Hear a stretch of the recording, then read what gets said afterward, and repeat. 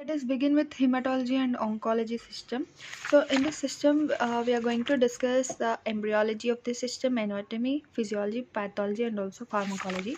So let us begin with this hematology and oncology, especially embryology part. So first thing we need to know is fetal erythropoiesis. That is, in a fetus, when does the erythropoiesis start?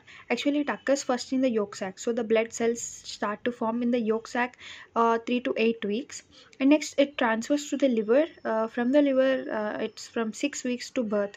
So 3 to 8 weeks yolk sac, 6 weeks to birth liver. Then after the birth, the baby's blood cells are forming from the spleen, that is 10 to 28. Up to 28 weeks, even after the birth, still spleen is only forming the blood cells.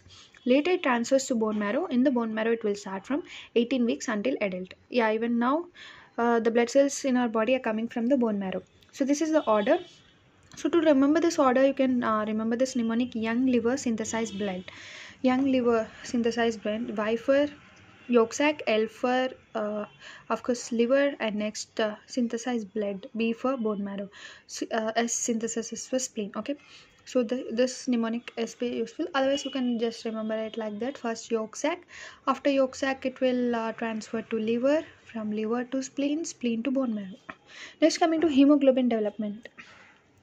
So hemoglobin is actually having two globin chains, that is alpha and beta, which is seen in adults. So that's why I can see here adult hemoglobin HbA1 alpha and beta, whereas fetal hemoglobin is called hemoglobin F. Here there is alpha and gamma. That is the difference. Gamma is seen in the um fetus, whereas beta is seen in the adult. Embryonic globins are this delta and E. These are the embryonic globins, and there is also another hemoglobin which is having alpha and delta there. Okay. You can see here this is hemoglobin A2. Hemoglobin A2 have alpha 2 and delta 2. So hemoglobin F has higher affinity for oxygen due to less avid binding of 2,3-BPG. So this allows hemoglobin F to extract more oxygen from maternal hemoglobin. So that is the reason why hemoglobin F have more affinity for oxygen, so that it can grab more oxygen from the mother. And hemoglobin A1 and A2 are across the placenta. Hemoglobin A2 is a form of adult hemoglobin which is present in small amounts. Even in a fetus, a small amount of hemoglobin A2 is present, that is alpha 2 and delta 2. But most common hemoglobin in adults is alpha 2, beta 2. So to remember this also, you can have a mnemonic like alpha always, gamma goes, beta becomes beta. Okay, alpha always, gamma goes, becomes beta in adult. Gamma goes because it is in fetus. Alpha is always present in everything. You can say either in hemoglobin F, hemoglobin A1, or hemoglobin A2. Alpha is always present. Okay, so this is a graph where you can see the fetus weeks of development and postnatal months. This is the bone marrow. In adult, you can see the hemoglobin A2 is maximum, and in fetus you can see hemoglobin F is maximum. Even you can see hemoglobin delta 1, that is hemoglobin A2, is also present small amounts in fetus, but mainly it is a hemoglobin F which contains a gamma, alpha and gamma. Okay, alpha and beta, this is a adult type, so it will peak in adult. Next, here you can see one important reaction, that is acute hemolytic transfusion reaction. So this is like when you transfuse the blood, what happens, but especially if you transform some wrong blood, like wrong blood group, then that will lead to acute hemolytic transfusion reaction. Because of transfusion there is hemolysis means breakdown of blood cells, that is especially RBC. So if there is performed antibody to the donor RBC, so if some blood group you are giving donor RBC, there is a performed antibody against it. So that is a type 2 hypersensitivity reaction. This is mainly by transfusion of incorrect blood product, that is leading to acute hemolysis. It will lead to DIC. DIC is disseminated intravascular coagulation, right? That is all the platelets are being consumed towards one side, so there will be bleeding, at the same time also coagulation, that is DIC. So in acute hemolysis, as blood cells are breaking up, the platelets may get decreased, and there will be bleeding. At the same time there will be overuse of platelets in one side, and it is also associated with fever, jaundice. Whenever there's jaundice, there's dark urine. Why jaundice? Because hemolysis, blood cells are breaking down, so that will lead to increase either conjugated or unconjugated bilirubin, and that will lead to jaundice, and it will lead to dark urine. If it is coming in the urine, then it will be conjugated bilirubin, right? And it is Coombs positive and systemic or clinical error. Sometimes because of systemic or clinical errors also, sometimes this may happen. So anaphylaxis, what is anaphylaxis? Is an allergic type 1 reaction. So hypersensitive reaction type 2 is because of antibody and antigen mediated, whereas type 1 hypersensitive reaction is due to allergy. It is occurring in IgA deficient individuals. They produce an anti-IgA antibody. So anaphylaxis, the problem is the patients don't have IgA, they're IgA deficient, so they may produce anti-IgA antibody. Treatment is stop transfusion, give epinephrine, antihistamines in the case of anaphylaxis. Next, coming to febrile non-hemolytic transfusion reaction. This is caused by cytokines in the blood like interleukin 1. Some blood products undergo leukoreduction. So this is a febrile non-hemolytic. There is no hemolysis here, but it's a febrile, just a small transfusion reaction caused by cytokines. Next, TRALI, that is a transfusion related acute lung injury. Because of transfusion there is lung injury, that is hypoxemia in transfusion. Infiltrates are seen on X-ray by neutrophil activation, and you can see PMNs in lung, and also you can see PMN release the cytokines, and that will lead to reactive oxygen species and enzymes. So all this come and damage the pulmonary capillary endothelium. This will lead to exudative fluid loss, that is a pulmonary edema. So there's a Strom-like condition which is caused by all these inflammatory markers in the lung, and that is leading to pulmonary edema. Why this all actually started with the hypoxemia? Because you give wrong blood group, that is leading to decreased blood cells, that is hypoxemia, that is decreased oxygen levels, and all this is causing finally pulmonary edema. And the transfusion reaction is just to stop the transfusion. So in this case of TRALI, just we need to stop the transfusion. Not only this, even febrile non-hemolytic transfusion, anaphylaxis, acute hemolytic, in all these conditions because of transfusion there is problem. So it's the first major treatment is to stop the transfusion.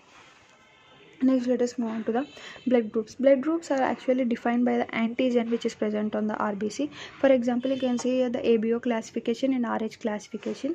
According to ABO classification, if the A antigen is present on RBC, it is A. If B, B. If both A and B are present, AB. If nothing is present, neither A nor B, then it is O. Okay. Positivity, will say it is A positive, B positive, like that, because of this RH antigen. If RH antigen is present, that will be positive. If RH antigen is not present, that will be negative. One important thing is that this ABO blood group classifications, all of them have a capacity to form IgM antibody. You know that IgM antibody can't cross the placenta, whereas RH classification is producing IgG antibody, and IgG antibody can easily cross the placenta. So that is the reason why this RH positive, negative, these conditions will cause some erythroblastosis fetalis in children. We are going to discuss it further. So this is a transmembrane protein, and RH classification, this RH positive, negative, all these are transmembrane proteins. And you can see the platelets express ABO and HLA class 1 antigen, that is important. Platelets also show this ABO antigens, and also they are showing the HLA class 1 antigens. Now let us see the group antigens on RBC surface. So for A, it is A antigen, already we discussed this. And here very important thing is an RH classification. If it is RH positive, means it is expressing the RHD. If it is not expressing the RHD antigen, then it is called as RH negative. Now coming to the antibodies, the antibodies will be opposite to the type of antigen they present. For example, A antigen antibody will be anti-B, B anti-A. AB, there will be no antibody. For O, there will be both anti-A and anti-B. Like these antibodies are formed whatever which is not expressed. For example, here A is expressed, B is not expressed, so anti-B. Here B is expressed but not A is expressed, so anti-A. Here both are expressed, so none of them antibodies formed. Here neither A nor B is expressed, so both anti-A and anti-B antibodies are formed here. Here coming to RHD, here there is no antibody because already D is expressed here, but in RH negative the D antigen is not expressed, so there is anti-D antibody.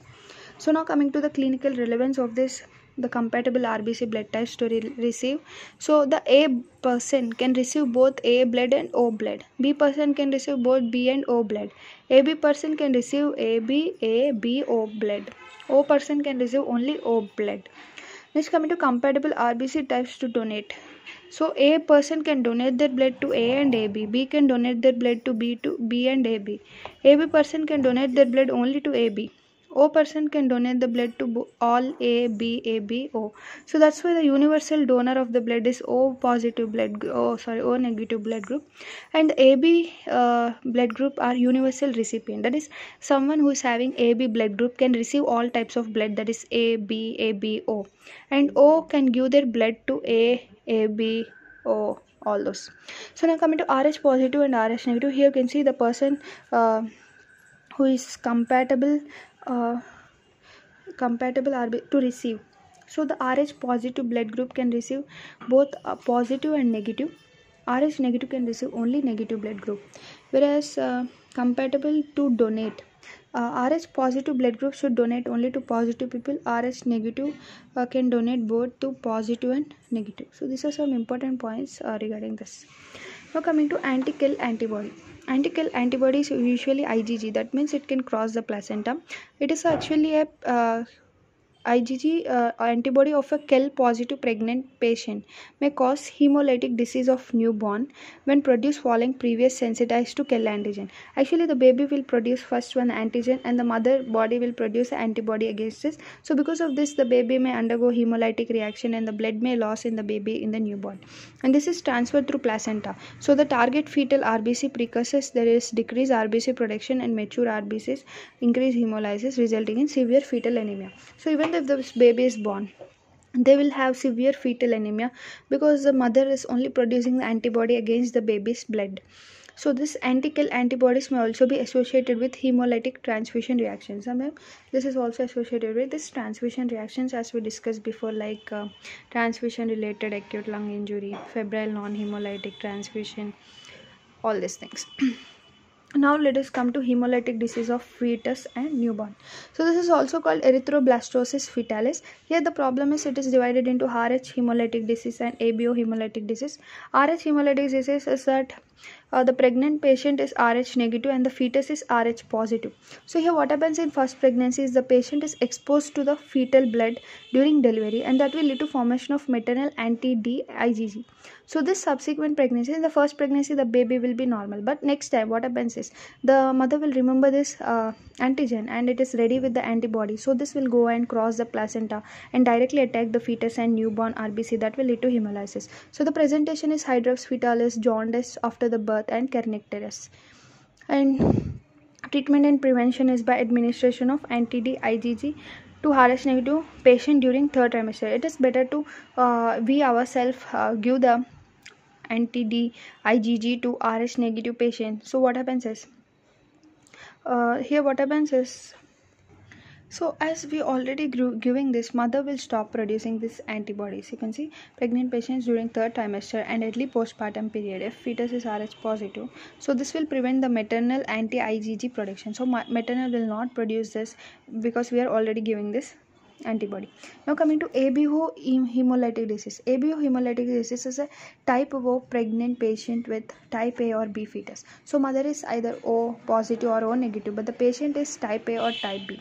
So it is a pre-existing pregnant patient. Anti-A or anti-B and IgG antibodies cross the placenta and they attack the fetal and newborn RBC, and that will lead to hemolysis. So the problem is the patient is already having anti-A and anti-B antibodies because the patient is O. If you remember here, here you can see here clearly the patient is O, that is the mother is O, she have already anti-A anti-B antibodies, right? So if the baby is having this A and B blood group, then this antibodies will go and attack on this, and that will lead to hemolysis in the baby. That is the concept here.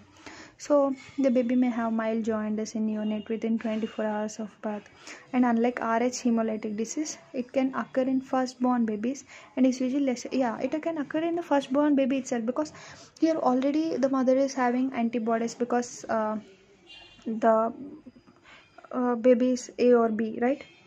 And treatment is phototherapy or exchange transfusion because we need to transfuse the blood and also we need to phototherapy to decrease jaundice. Now let us continue with the hematopoiesis. So hematopoiesis is nothing but the blood cells formation. Here you can clearly see first there is a multipotent stem cell. This multipotent stem cell is either divided into myeloid stem cell or lymphoid stem cell.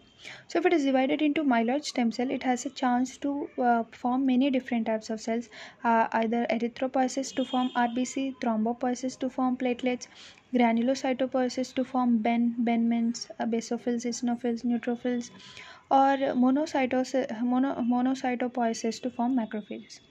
If it undergoes through lymphoid stem cell, it undergoes lymphopoiesis to form plasma cells, T cells, and B cells. Okay, so let us discuss first the myeloid stem cell erythropoiesis. Erythropoiesis, first there is erythroblast.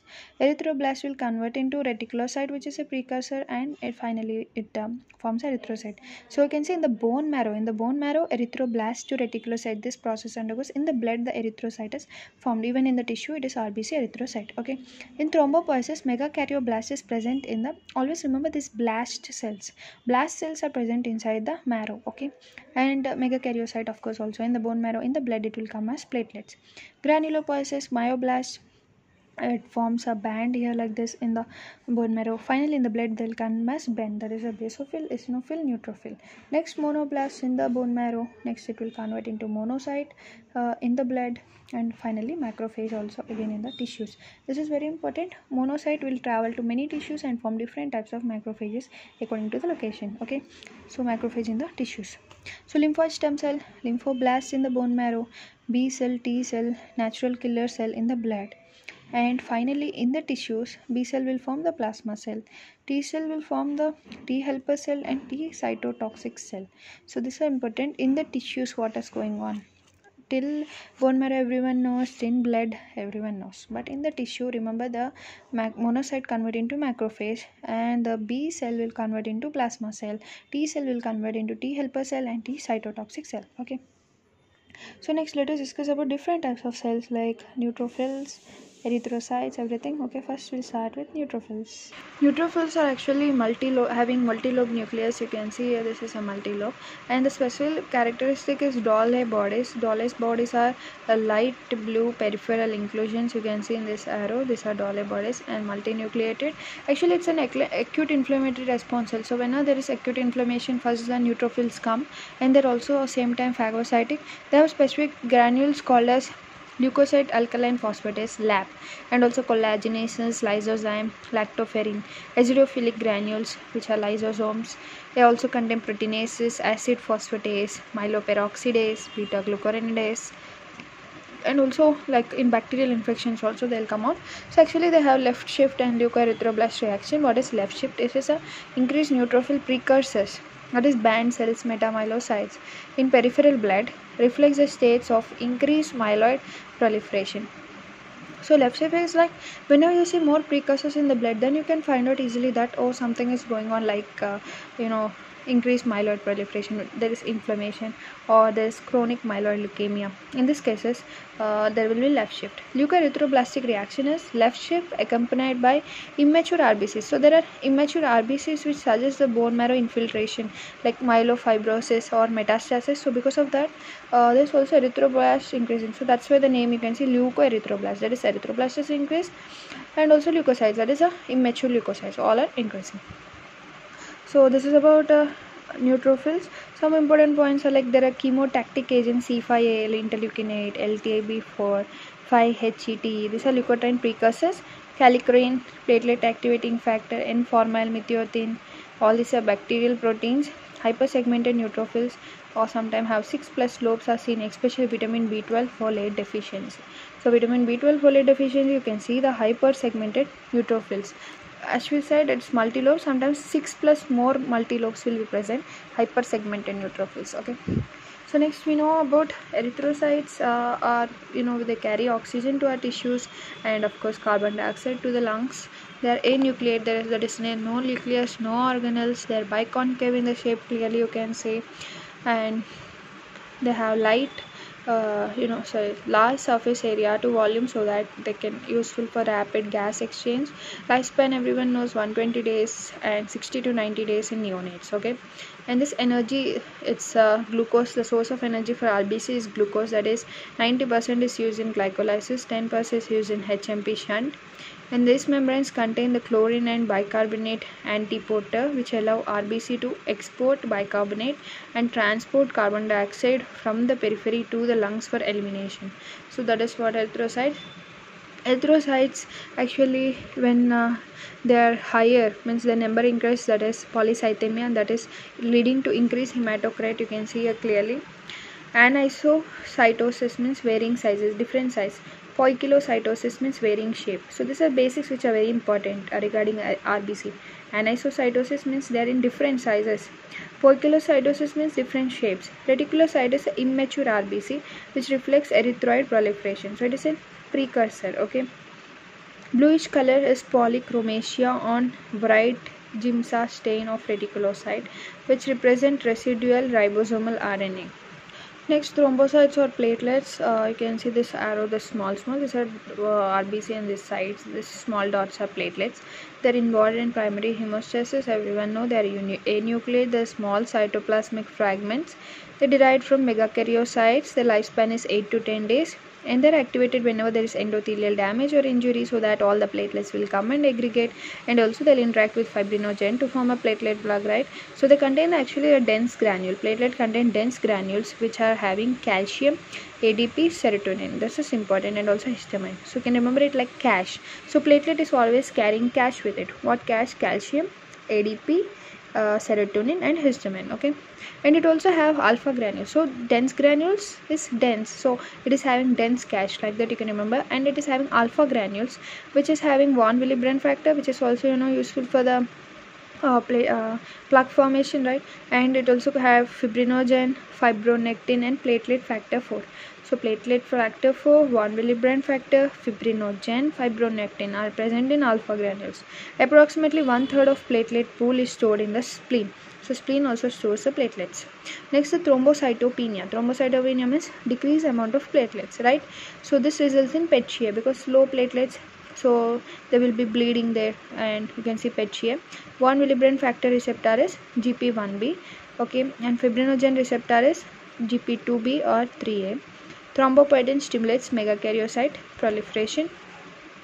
Alpha granules contain von Willebrand factor, fibrinogen, fibronectin, platelet factor 4. So you can remember like alpha granules F because von Willebrand factor F, fibrinogen F, fibronectin F, platelet factor 4 is also FF. Okay.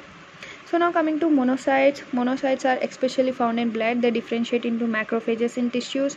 So their large kidney-shaped nucleus, you can see the kidney-shaped nucleus, the extensive frosted glass cytoplasm. You can see their cytoplasm is like a glass. Okay, next coming to macrophages. So as we discussed, monocytes only going to tissue form macrophage. It is a type of antigen presenting cell. They phagocytose bacteria, cellular debris, senescent RBC. So it's like a dustbin, I can say, because all the dust is going into this, like, okay, long life in tissues. It is differentiated from circulating monocytes activated by gamma interferon and can function as antigen presenting cell via MHC class 2. This is very important, antigen presenting cell, and also engage in antibody dependent cellular cytotoxicity. It is important cellular component of granulomas, example TB, sarcoidosis, where they may fuse to form giant cells. Okay, macro means large, phage means eater, so it is naming various bispecific tissue, Kupffer cells in liver, histiocytes in connective tissue, osteoclasts in bone, microglial cells in brain. Okay, so lipid A from bacterial LPS binds CD14 on macrophage to initiate septic shock. Okay, very important point this one. Lipid A from bacterial LPS bind to CD14 on macrophage to initiate septic shock. Okay. Now coming to dendritic cells, they are highly phagocytic and they are antigen presenting cells. They function like a link between the adaptive immune system, that is T cell stimulation, and express MHC class 2 and FC receptor surface. As FC receptors on surface, and they can present exogenous antigens on MHC class 1. Actually, these are like just I need to study them. There's nothing to explain. They're like factual base. Okay. Next, coming to eosinophils. Eosinophils are they're defending against the helminthic infection. You can see the major basic protein. It is having a bilobate nucleus. It is packed with large eosinophilic granules of uniform size. You can see it clearly. Highly phagocytic, especially for antigen antibody complexes. They produce histaminase, major basic protein, which is helminthotoxin. So we said before that it is against helminthic infection because of the toxin that is a histaminase. And also it produces eosinophil peroxidase, eosinophil cationic protein, eosinophil derived neurotoxin. Okay. And eosin is like a pink dye, and philic means loving. So you can see it is a pink color. So it causes of eosinophilia, that is a Pac-Man eats. Parasites can cause eosinophilia, asthma, chronic adrenal insufficiency, myeloproliferative disorders, allergic process, neoplasia like Hodgkin lymphoma, which is a white cell lymphoma, right? Eosinophilic granulomatosis with polyangiitis. So all this you can remember like Pac-Man eats. So this is what is causing eosinophilia. Next, basophils, they are mediation for allergic reaction. The densely basophilic granules you can see, which is containing heparin, which is an anticoagulant, and also it contains histamine, which is vasodilator. So leukotrienes are synthesized and released on the demand whenever these basophils are activated. So basophilic stains are readily with basic stains they absorb. So basophilia is uncommon but can be a sign of myeloproliferative disorders, particularly chronic myeloid leukemia.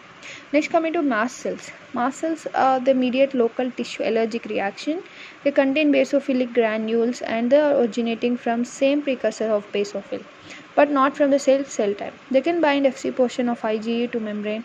They are activated by tissue trauma. They have C3a, C5a surface IgE cross-linking by antigen, and they lead to degranulation, that will lead to release of histamine, heparin, tryptase, eosinophilic chemotactic factors. It is mainly involved in type 1 hypersensitivity reaction. Cromolyn sodium prevents mast cell degranulation. It is used for asthma prophylaxis. You have vancomycin opioids. Radiocontrast dye can elicit IgE independent mast cell degranulation. Mastocytosis is rare proliferation of mast cells in skin, extracutaneous organs associated with c-KIT mutations, that is important, and increased serum tryptase, increased histamine, flushing, pruritus, hypotension, abdominal pain, diarrhea, peptic ulcer disease. Next, lymphocytes. Lymphocytes refer to B cells and T cells and also natural killer cells, okay, and they all mediate the adaptive immunity. The natural killer cells are part of innate immune system, and they round densely staining nucleus with small amount pale cytoplasm. You can see very less cytoplasm but a large densely stained nucleus. Next, natural killer cells are important in innate immunities, especially against intracellular pathogens. So natural killer cells are larger than B and T cells, you can see, with distinctive cytoplasmic lytic granules containing porphyrin granzymes that when released act on target cell to induce apoptosis. They distinguish between healthy and infected cells by identifying cell surface protein induced by stress, malignant transformation, microbial infection. They induce apoptosis, natural killer, in cells that do not express class 1 MHC cell surface molecules, that is virally infected cells in which these molecules are downregulated. Next, B cells mediate the humoral immune response. B from bone marrow, so they originate from stem cells in bone marrow, mature in marrow, migrate to peripheral lymphoid tissue, that is the follicles of lymph nodes, white pulp of spleen, unencapsulated lymphoid tissue. When antigen is encountered, B cell differentiate into plasma cell, which produce antibodies and memory cells, and it can function as an APC. Next, T cells, they mediate the cellular immune response. They originate from stem cells in bone marrow, but mature in thymus, differentiate into cytotoxic T cells, which are CD8, recognize MHC1, helper T cells, that is CD4, recognize MHC2, and regulatory T cells, CD28, necessary for T cell activation. Most circulating lymphocytes are T cells. So T for thymus, CD4 positive helper T cells are primary target of HIV. Rule of 8, MHC2 into CD4 is equal to 8, that is MHC1 into 8 is equal to 8. So how to remember that? MHC2 is related to CD4, MHC1 related to CD8. Next, plasma cells.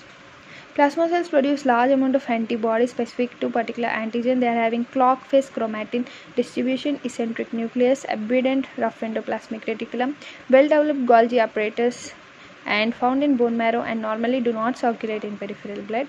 Multiple myeloma is a plasma cell disease. Okay. Let us understand hemoglobin electrophoresis just by this diagram. This is a negative cathode, right? This is positive anode. So you know already that negative will go towards the positive, right? So here you can see hemoglobin A is going the farthest because it's most negative. Next comes hemoglobin F, next hemoglobin S, and next hemoglobin C. So the most negative one is A, F, and last C and S and C. Actually this S and C are positive. Why they are positive? Because there is a missense mutation in hemoglobin S and hemoglobin C, because they are replacing the glutamic acid, which is negative, with the valine and lysine, which are positive. Okay, so their glutamic acid is replaced by valine and lysine. So what happens is, especially lysine in C and valine in S, so because of that they are becoming positive. So as they are positive, they don't want to go towards positive, they wanted to be towards the negative side. So C and S are this side and A and F are this side because they are negative. A and F are negative, so they go towards this. Okay, so you can see a different A normal adult, AF normal newborn, AS sickle cell trait, SS sickle cell disease, AC hemoglobin C trait, CC hemoglobin C disease, SC hemoglobin SC disease. Okay, if you want to remember this order, you can remember by mnemonic. F at Santa Claus can't go. F at Santa Claus can't go. AFSC. AFSC. This is the order. Okay. Next, let us discuss about Coombs test. In Coombs test, actually it is divided into direct Coombs and indirect Coombs test. Direct Coombs test is named direct because here directly we are having checking the antibodies against the RBC. So actually this is the RBC and we add the reagent. So if the antibodies are present against the RBC directly, they form the agglutination, and they can say it is positive Coombs test. If they are not binding, then it is a negative Coombs test. And next, indirect Coombs test is we check for the patient serum. So in the patient serum, we try to add the patient serum with the anti-RBC antigen, anti-RBC antibody, and if it agglutinates, then you can say it's a positive indirect Coombs test because there are antibodies against the patient serum. If it is not, then it is a negative. So here we'll check with the serum, patient's serum. Here we'll check directly with the RBC. So as we are checking here directly with the RBC, this is direct Coombs test. As you are checking here for patient's plasma, so patient serum, right? So it is a negative Coombs, indirect Coombs test. That's it.